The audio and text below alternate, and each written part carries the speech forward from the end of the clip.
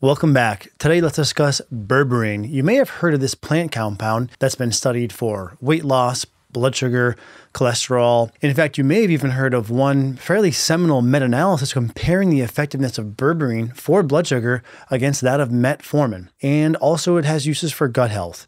So let's take a moment and look at this traditionally used plant alkaloid, pass it through a filter of modern science, and see what we can learn. Where or when should we use it?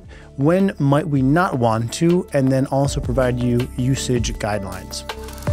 Welcome to Dr. Ruscio Radio, providing practical, science-based insights into health, exploring the importance of nutrition, lifestyle, and gut health through conversations with experts, research reviews, and personal stories.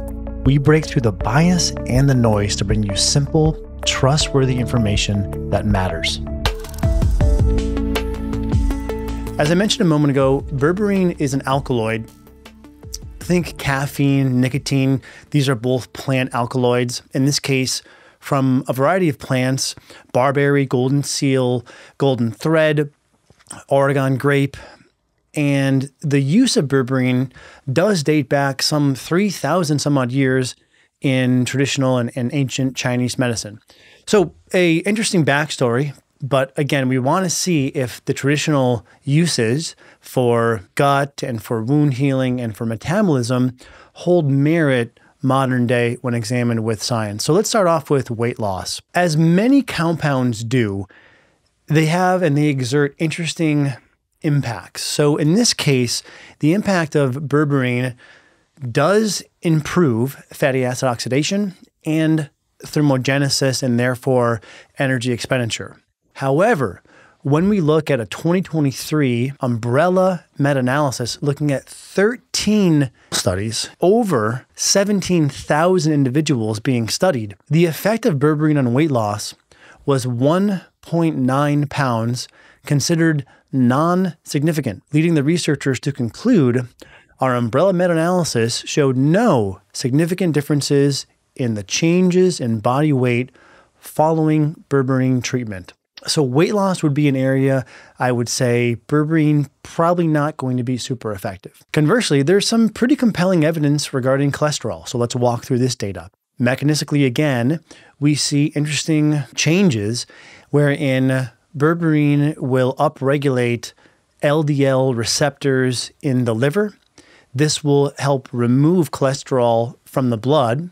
And simultaneously, kind of like a twofer here, you'll see a decrease in cholesterol absorption in the intestines. Looking at a 2023 meta-analysis summarizing 18 clinical trials across 1,700 individuals, they did find some pretty impressive benefits from berberine.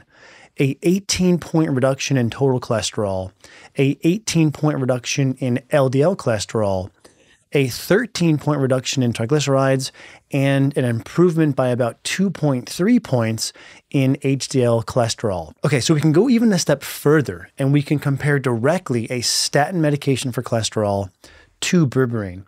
There was a 2019 meta-analysis looking at 11 randomized controlled trials in over 1,300 patients comparing simvastatin, aka Zocor, to berberine. And I love these studies because they give us a real ability to say, well, my conventional doctor wants me to do this.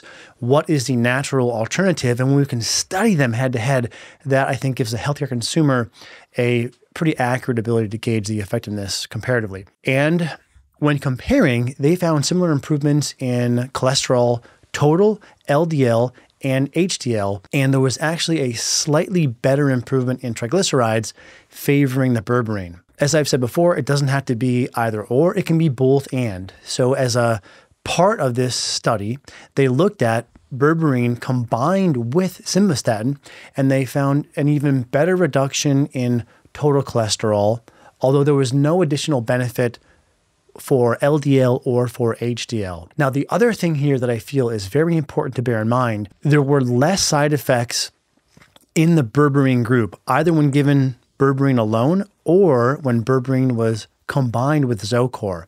Specifically, there was less elevation of liver enzymes and there was less muscle aches kind of an AKA for this condition known as rhabdomyolysis, where you can have muscle damage due to the effects of the statins. So I find this pretty compelling. Now, there's not data looking at other statins, but boy, I would say this is, and if it were me, I would certainly want to discuss with my healthcare team either using berberine alone or in combination due to similar effectiveness for cholesterol and less side effects. Also, as I did a little bit of digging on this, you see some studies looking at the effect of berberine to increase cardiac output, most specifically, but not limited to, left ventricular ejection. So there might be multiple benefits that we see from a cardiovascular perspective when looking at berberine. So I would say definitely consider it for this area. Blood sugar is another area wherein you hear claims about berberine, and this is because you can see improvements in insulin and glucose, either sensitivity or uptake, in part by modulating certain enzymes known as SIRT1 and AMPK. Looking at a 2021 meta-analysis, in this case of 46 randomized control trials, looking at over 4,000 people, quoting, berberine showed effectiveness in lowering blood glucose comparable with metformin. So we have yet another study comparing drugs to berberine and showing pretty impressive effects. Now, there's another point here regarding blood sugar I wanted to make sure to share with you. Looking at a 2023 meta-analysis of 20 randomized control trials, they found a fairly large impact on hemoglobin A1C. So a 2.6 percentage point reduction in hemoglobin A1C when using berberine. And that is a fairly decent jump or improvement. So if we're seeing similar effectiveness for metformin and berberine to lower blood sugar, how is it that we're seeing a better reduction or a really substantial reduction in hemoglobin A1C? Well, bear in mind that as good as and helpful as hemoglobin A1C is, it's an indirect measure of about 2 to 3 months of what your blood sugar has looked like. Looking at oxidation of hemoglobin, the higher blood sugar is, the more oxidation there will be. However, inflammation also increases oxidation. So what you'll see in some people is this paradoxically elevated hemoglobin A1C, meaning they have normal blood sugar, yet they have unhealthy and elevated hemoglobin A1C. Part of the reason this can happen is because these people have elevated inflammation. This explains why we see such an improvement in hemoglobin A1C with berberine. Looking at a 2023 meta-analysis, they found that berberine reduced inflammatory markers like C-reactive protein, interleukin-6, and TNF-alpha. So as it pertains to blood sugar, it seems that we almost get this sort of 2-for-1 benefit again. Improvements in blood sugar, but also improvements in inflammation, which improve this proxy for blood sugar, hemoglobin A1C. So for both inflammation and for blood sugar, I think it's worth considering berberine yet again. Now, the final condition here I wanted to discuss is regarding gut health. There are animal studies showing improvements in leaky gut, in dysbiosis by improving populations of lactobacilli, improving motility, and decreasing gut sensitivity. But we want to see what the outcome data shows us. Now, thankfully here we have a 2015 randomized control trial with patients who had IBS. So bloating, pain, discomfort, constipation, diarrhea, or both. And they did find improvements in diarrhea, abdominal pain, urgency, and via the gut-brain connection, improvements in anxiety and depression when using berberine. Another data point here I felt worthy of discussion was a 2022 meta-analysis finding that berberine reduced the risk of colorectal adenoma, aka polyps, by 31%. Now, because berberine is an antimicrobial, it might be the antimicrobial or sort of antibacterial action that we at least think berberine exerts.